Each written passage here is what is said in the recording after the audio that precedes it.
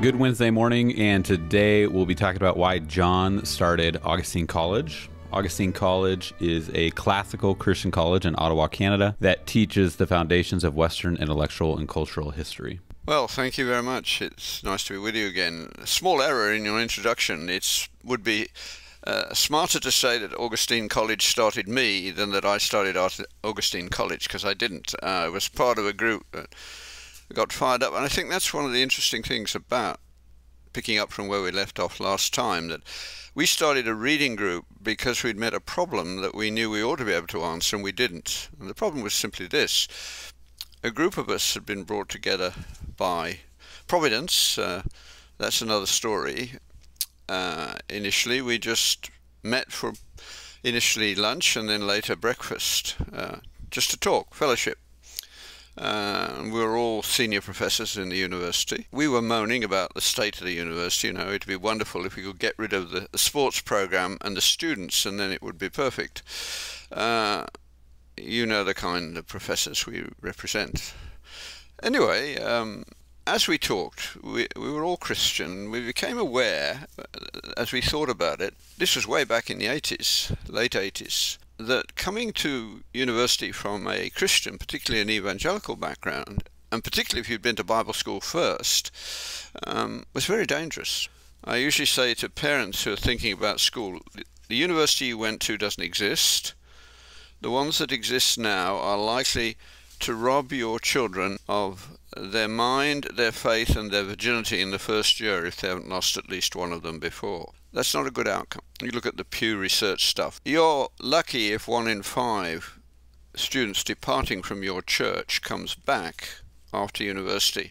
They do come back in the end because the truth gets them there, but there's a 20-year gap. If you look at the church, you've got quite a lot of enthusiastic kids who live sheltered lives, and then there's a huge gap. They come back when families come along and marriage comes along and they realize they need help from beyond themselves. So what was happening and what should be done about it? And we had no idea, because the world we lived in and the one that the students lived in had changed. So we decided to do what professors would always do. Let's read what other people have said about this. And we read everything we could find on the nature of education, beginning with the Greeks and ending up with Alistair MacIntyre in the 20th century. And in that process, a lot of things happened. First of all, we used to meet a little Greasy Spoon restaurant for breakfast, and quite shortly graduate students started sitting at the table next to us, and they weren't talking to one another, they were listening to us. I said, look, you're listening to us, you might as well join us. So they did. And that group, with no paper trail, no advertising, on occasions had 30 people. We once counted 29 languages that were available to us around the table. That in part was about half of them came from one woman who's a natural linguist and spent her life translating obscure languages. But it was an amazing experience. See, for me, I had, like many people who become physicians and scientists, you become fascinated by the subject when you're about 8 years old. And I was lucky, nobody told me you were supposed to cone down, but most kids do.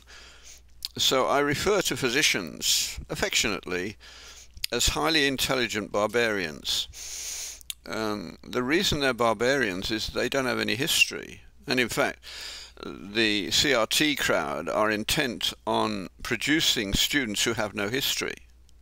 They just know that the only thing that really matters is race, which is rubbish, but that's where we're at the moment. That's a very reduced understanding of the world. But to have little or no history is the norm. To illustrate very quickly, to those who are listening, I want to tell you in the next 2 minutes a biography of a man whose name you should know. He was born in London to a very poor family. His father was a blacksmith. What education he had was largely in the church, where he was frequently, 3 or 4 times a week. By the time he was 11 or 12, he was already employed, as was the norm in those days, and he had a job as an apprentice bookbinder.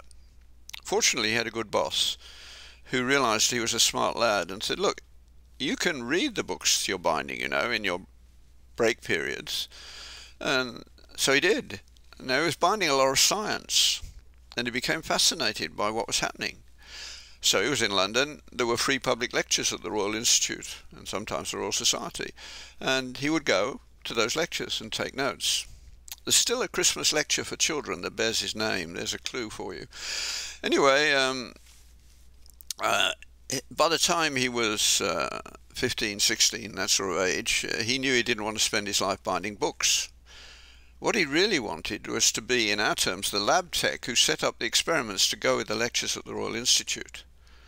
So he bound his treasured notes very well, which he could do, and sent them to the president of the Royal Institute, who was a very famous man, and asked for the job. Unfortunately, this famous man was also a very humane man, and he was very impressed with the binding, and he read them, and he was impressed with the quality of the notes, and more importantly, he was incredibly impressed by what the young man thought should be done next. And with a few hiccups, he got the job. Well, because of that, being in that position, all the scientists in the world who came through London met him. So all around the scientific community in the world, they knew there was a very smart young man in London who was working at the Royal Institute as a research, well, not as a research guy, as a lab tech, who'd never been to high school, let alone university, and he was smart. Well, in due course, he actually became president of the Royal Institute. He turned down the Royal Society several times on the grounds he was too busy. He was known to stop his committee meetings so that he could get to his prayer meeting. That upsets a lot of people these days, of course, but you do know his name. And the current generation in particular should give thanks for him every time they like their phone, because it's Michael Faraday. And he had the concept of fields, and everybody laughed. That things could be going through space without wires or anything like that. He thought he could. In fact, he knew he could. He was right. Now, that story told at the beginning of the section on electricity in high school, complete as I have told it, might stop some young cynics from being quite so cynical, and might also stimulate some kids who couldn't care less to realize that, well, Maxwell was much worse, no, not Maxwell, Faraday was much worse off than me, and look what he did. It might stimulate them. We all need role models. So that's one example. I didn't know that story. I was a scientist. I didn't know any scientific history. So as the reading group went on and other people joined us, then homeschooling mums and dads and graduate students said, look, you're making the case that the current university is not doing a good job, and that we're not even prepared to come to what a university should be like. What are you going to do about it? And we said, well, nothing.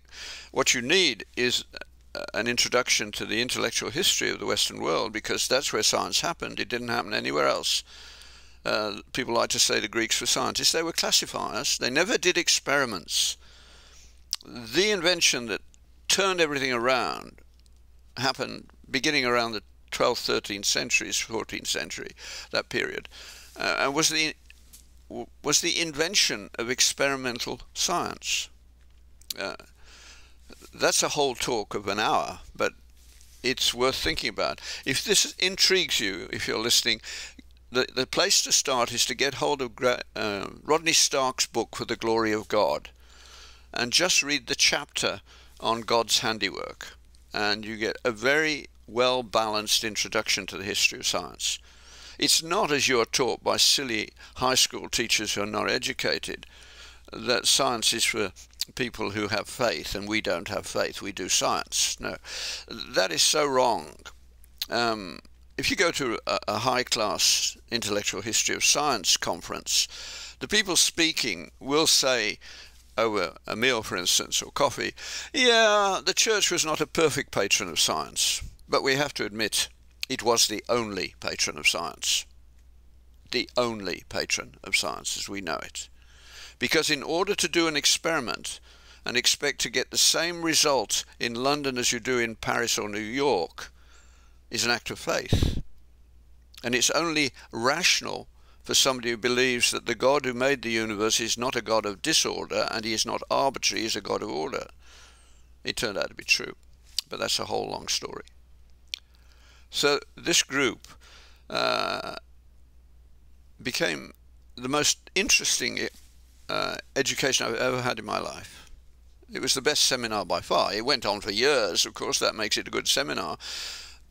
No paper trail. And we became friends, of course. And then eventually we were bullied into starting the college in 1997. Homeschooling moms and dads and graduate students said, you've got to do something about this. You know what to do and you have the abilities to do it. And we said, well, we can't start a course in the university because the first question we will be asked, how many women are there in your course? And of course, in the history of science, there aren't very many. There are a few, and most of the feminists don't even know who they are, and I'm not about to tell them. The beginning of coding, for instance, is a good example to go and look at. But so we can't do it. And they said, well, start outside the university. And we did. We said, look, there's got to be no debt associated with this project. And we can't do any administration, so somebody has to look after the minimal paperwork and administration. And so we started, and we've been going up until COVID. COVID has dealt us some pretty severe blows, and we've got to see what comes of that. We don't know what's going to come of it yet. I'm the only one of the original founders who's still functioning at the college. They're scattered around the continent or died. Or got sick. So it has been an amazing experience. I think I sent you a link last evening from a talk I gave 20 years ago, I think it was, or something of that order, in the University of Wisconsin.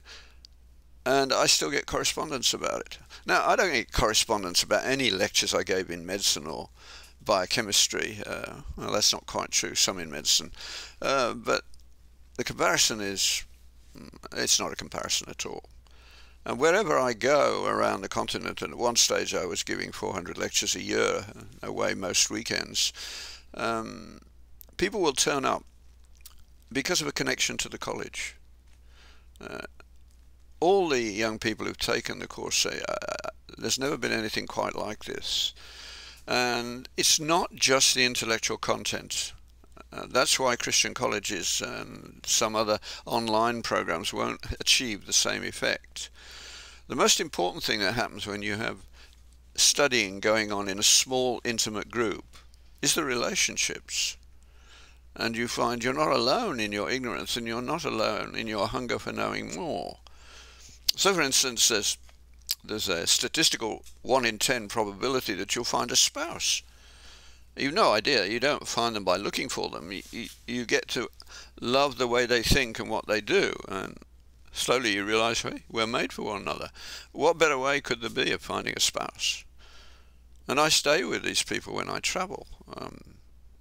It has been really an extraordinary experience. Now, I was the least educated member of the group by far. I think every one of the other teachers, at least for a while, spoke at least 5 languages. I at one time had some capacity in 3 or 4, but I was down to 1 by the time I'd been in science for a little while. And I knew nothing about the history of science, but when we decided to teach a history course, we said, well, there's nobody to do that. They said, you have to do it. I said, I know nothing about it. They said, well, at least you know that you know nothing. That's a good starting point. So it was a joint exercise for a long while. But it's been such a blessing to me and to other people around the world as I began to think through these things over the years. The outcome has been incredible. I think the most important 3 things that happened to me at around the same time that were providential, and they'll form part of another blog if anybody's interested. The first thing was that I never ceased to believe that the Christian story was essentially true. I was a funny little kid who read lots of books and played cricket, basically. But I knew that the early church was hounded. I mean, thousands of people were slaughtered for their faith. And I read well, and so when Peter writes to people he's never met who've been thrown out of Rome by Nero and company, and their families have been slaughtered in the arena. And he writes to them, I know that you have joy beyond words. I mean, what's he talking about? Joy beyond words when you've had that kind of experience? But he knew it was true. It was true. Now, we reduced the gospel over the years. That's a whole nother story. I go south of the equator to see the passion of people who have been released from the control of sin into new ownership. We don't become good when we're converted, but we are under new ownership. We have other means of making progress, and I hadn't thought about that at all, and certainly I didn't practice it for some time. But then Bonhoeffer got to me, and I can't track down whether it was a letter somewhere, but he says this. He says, when your Christian faith is in the doldrums, which it will be, don't give it up. That's not reason for giving up. It's God saying to you, you think you can do this on your own. You can't. And he said, ask God for a passage of scripture from him to you as a personal gift. Ask him to bring it to life for you. Just add it to your prayers. And what will happen sometime in the next few months is that a passage of scripture will be brought to your attention in a way that you can't deny, and you realize you have an inadequate understanding of it. For me, it was the Sermon on the Mount. Now, on my first trip to Africa in '87, that was the year Alan Bloom published The Closing of the American Mind, and I hadn't had time to read it, and I knew it was causing waves and a lot of anger in the academic world, as he said, basically we've lost our way back then, and our culture's dying because of it, and we better fix it. And within a year there was a book of responses to Alan Bloom, but they didn't deal with the questions he'd raised.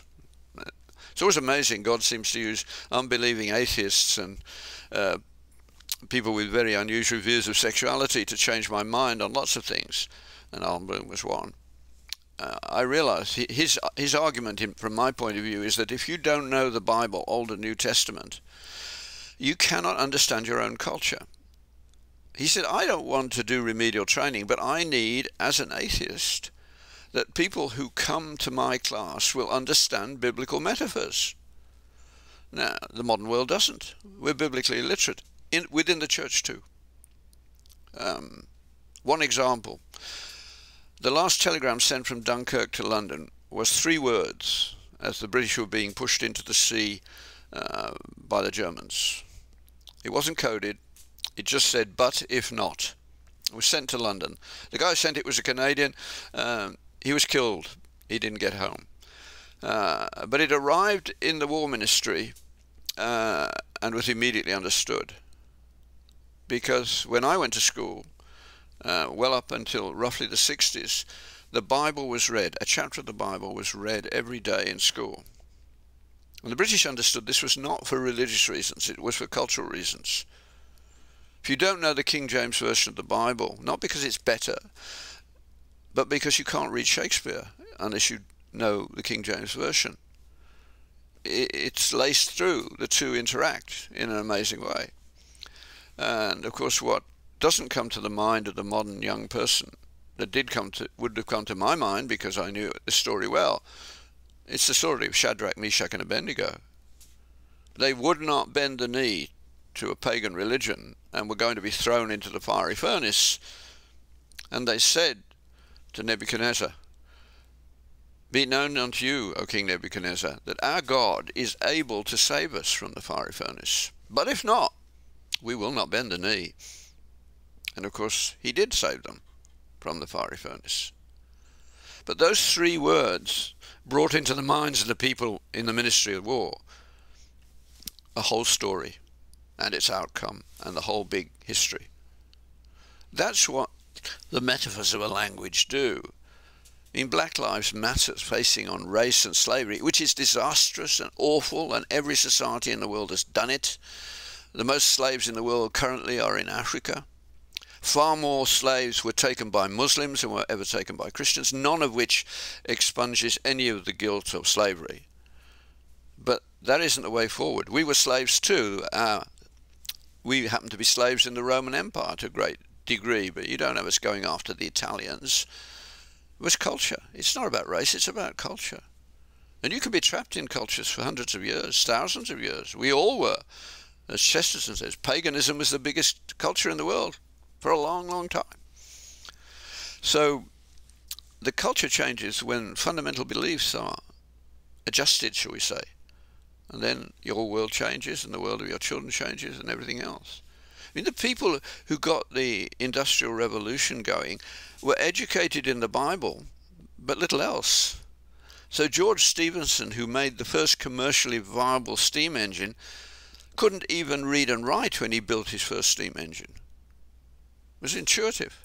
He'd worked in the mines, in the pits, maintaining the pumps that kept the pits going, and he realized, I could make a version of this on wheels and produce a steam engine, which he did. But he couldn't read or write at the time. So talk about oppression. There's nobody in America who's black, for instance, who hasn't had the opportunity to learn to read and write as well as they want. George Stephenson didn't have that. Neither did most of the people in the early 18th century who made the most important steps forward. They were highly intelligent and they put things together. I mean, George Stephenson sent his kid to school, and when he came home, he made him go through his whole day's lessons. That's the way he got educated. It didn't take him long because he was extremely smart. Faraday, sadly, never did enough mathematics, but that forced him to be probably one of the world's best experimental scientists. You see how culture and the story of where we live cannot be understood without considerable depth, and we don't have it anymore. So America is currently losing its way and could lose its way completely if we go on down the line we're on at the moment. And Canada will certainly follow suit as leading the way in some ways. I mean, we've got sadly a narcissist who knows nothing in charge. The only thing he ever was some sort of drama teacher. He's never earned his living properly in his life. What right has he got to be Prime Minister? We elected him. We liked the way he looked. And he said nice things. Happy talk, but happy talk doesn't get us through the present world, does it? So all this came out of a serious reading group.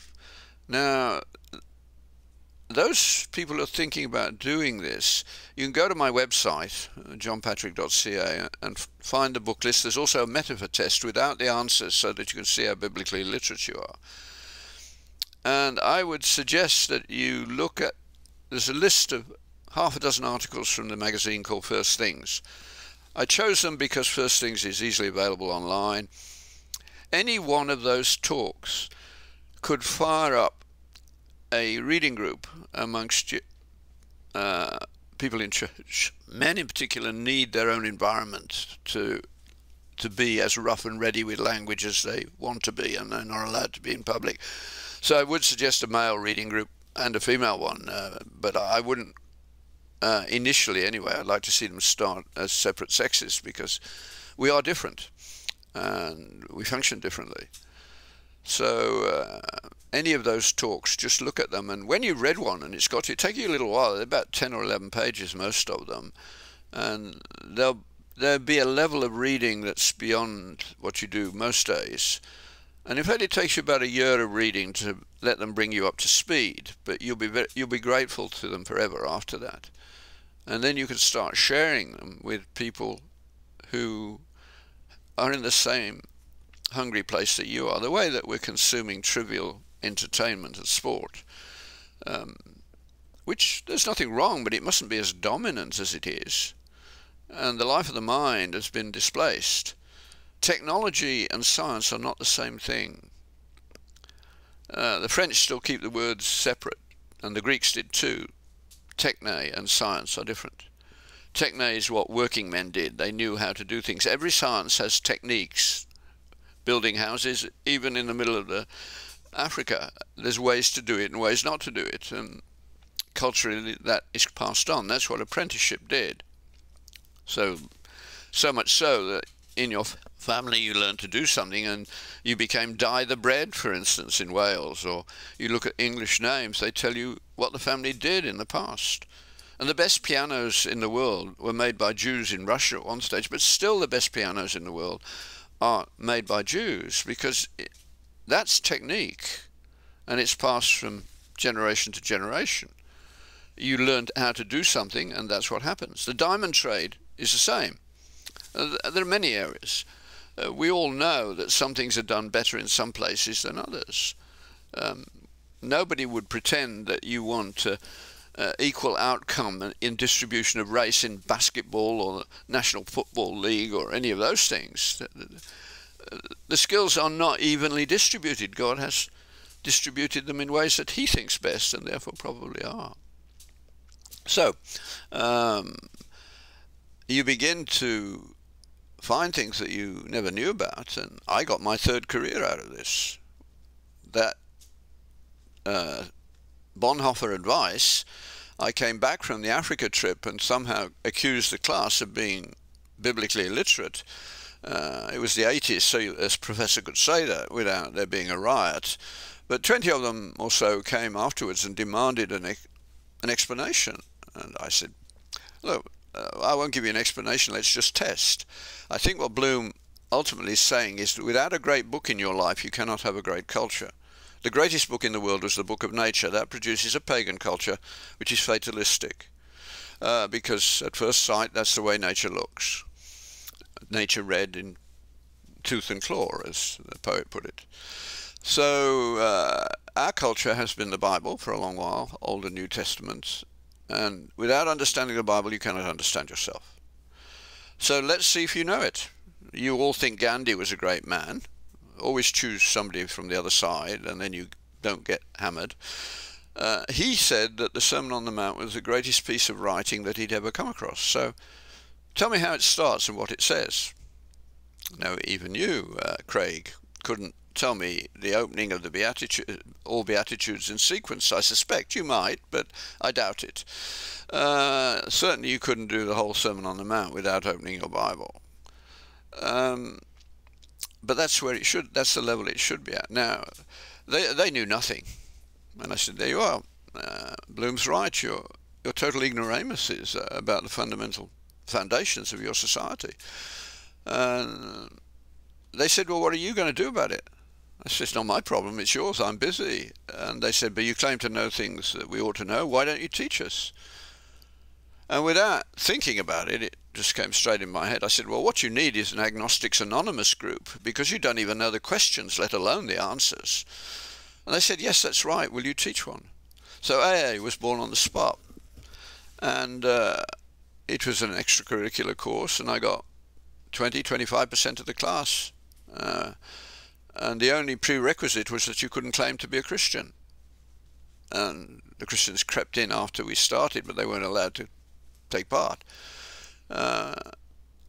It was very, very important to me. But as I walked away, I realized that I couldn't do what I could do in biochemistry. For undergraduates, medical students, you don't need notes to teach them the biochemistry that might possibly be of some interest to them. They don't practice medicine by referring to biochemistry. That's rubbish. They do it by recipe primarily, and what's passed on from hand to hand. It's an ancient profession. So I couldn't do that with the Sermon on the Mount. So I learnt it by heart, and then the only metaphor I can use, it was like rain falling in the desert. Flowers come up overnight. It started to blossom. If I had my time, it would take me 3 hours to do the Sermon on the Mount now, as I think it might have happened, because we don't have the Sermon on the Mount in the Bible. We have a précis of the Sermon on the Mount, given by people who were pre-literate and therefore had very good memories. That's why they could, when they got things sorted out, they could record it properly. They could write it down properly. And it changed the way I think about everything. And our modern world's primary problem is it will not start with the first question, in the beginning what or who. The Big Bang has sort of made this very clear, and they're trying to escape in all sorts of multiverse escape routes, but they don't work. Ultimately, in the beginning, it was someone or something. Which came first, the planner or the product? Well, that's a no-brainer at one level. And that's why you see people who are serious thinkers eventually come. Physicists talk about God easily, and you don't get hammered in physics. Even Hawking talked about God in the last paragraph of his book. Probably the two little books to read are Mary Midgley's Science as Salvation and Evolution as Religion. Because she was an atheist, but an honest philosopher, and she writes beautifully. But she lays out the problem for you. I find it much easier to think that in the beginning there was a mind, that in the beginning there was a molecule, so to speak. Where did the molecule come from? Or the atom, or the elements? No. This world, this cosmos, has a lot of evidence that it's exquisitely designed. I mean, an error of 4001, and we wouldn't be here. The Planck constant is that precise, and so it goes on. Not 40, but Penrose has said that although he was head of the Humanist Society, it looks to me as though the maker's aim was accurate to 1 part in raised to the power 10 raised to the power 127, if I remember rightly. That's a number you can't even think about. The odds on this being here are negligible. But we're here. That can stop you in your tracks if you're honest. All that came out of a reading group. Is that enough for one day? That was good. First off, I want to say something. John mentioned his website that you can go to, johnpatrick.ca. If you want to learn about Augustine College, you can go to augustinecollege.org. And again, that is up in Canada. Next week, would you want to talk about, say, the Bible and the dinner table and family? Surely. That's been a gift to me, but again, that's going to take a couple of weeks to get through. Every time I go to Africa, I have to give the Hittites talk, at least a dozen times. And I say to the people who are asking me to do it, you've heard me do this. They say, yeah, but we want to bring our friends. And missionaries frequently say, why didn't somebody teach me this at the beginning of my work? Thank you, John. Thank you all for listening today. And next week, we're going to answer the question on Wednesday. And the question is essentially going to be why reading the Bible at the dinner table with your family is such a big, important deal.